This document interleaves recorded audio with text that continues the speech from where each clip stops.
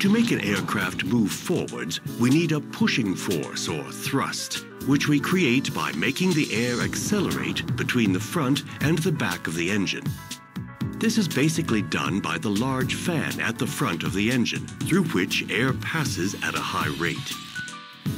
These are the various components of the CFM56-5B. The fan, which is a large diameter propeller. The low and high pressure compressors with 13 stages, which, step by step, increase the pressure of the air as it flows through them. The combustion chamber, in which jet fuel is mixed with air and burned.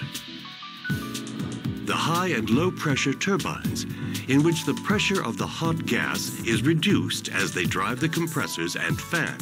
There are 5 turbine stages, 1 high pressure and 4 low pressure. And finally, the exhaust assembly. The CFM56-5B is a high bypass ratio engine. The primary flow passes through the combustor, while the secondary flow passes only through the fan. 80% of the engine airflow, accelerated by the fan, is directed into the bypass duct and provides 80% of the engine's thrusts. The primary flow passes in succession through the compressors, the combustor, and the turbines before being ejected rearwards through the exhaust assembly.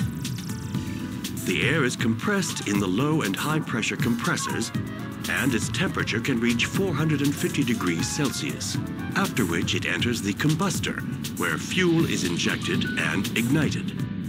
Burning the mixture of fuel and air brings the temperature up to 1700 degrees Celsius. Finally, the accumulated energy is extracted in the 5 turbine stages immediately after the combustion section. The pressure of the air drops as it passes through the turbines and makes them spin, and the turbines, whose shafts ride within one another concentrically, in turn drive the fan and the 2 compressors. The air is then expelled through the primary duct, joining the air from the fan stream. A turbofan is therefore a flow cycle engine. Air is compressed, then heated by burning fuel, after which it passes through the turbines which drive the compressors and the fan.